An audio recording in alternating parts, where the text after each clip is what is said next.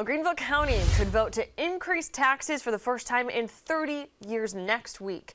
But that's only if council can agree. In order to pass a tax increase, council needs a supermajority of 8 votes in favor of that proposed budget.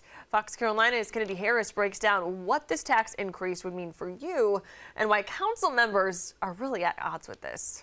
Yeah, at the last meeting where more than 100 people showed up, council voted to pass the draft budget with a 7% mill increase. That means for a $100,000 home, you'd be paying about $28 more a year in taxes. But that was just the first vote.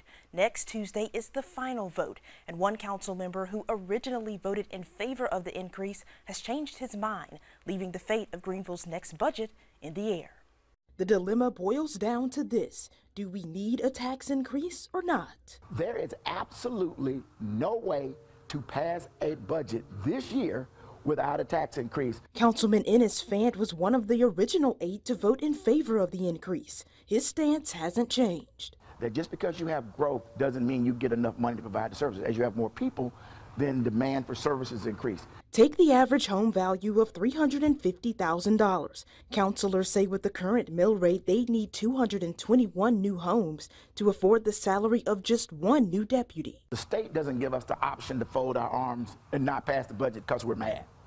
Grow up and pass the budget. Other leaders believe there are other options. I've got it all spelled out. I've been working with people and some other councilmen, and I think we've got a plan. Councilman Steve Shaw is against the increase because he just doesn't see the need. The change has been taking a new direction, buying stuff that we're not used to buying. His proposal includes not increasing funding for things like land for affordable housing, Greenlink, and not adding new employee positions. I think we can cut the millage down to 0 and still provide all the services we're providing now. But again, it takes 8 to make it happen. And with only 7 yeses currently, even council is unsure about what will happen if no consensus is reached. Go back to the drawing table and make some more adjustments to it. If we don't pass the budget, immediately you're going to lose 367 employees.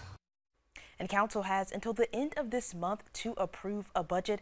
And we're told by Chairman Dan Tripp that if no consensus is made Tuesday night, he'll hold a press conference Wednesday to talk about what happens going forward. Kennedy Harris, Fox Carolina News.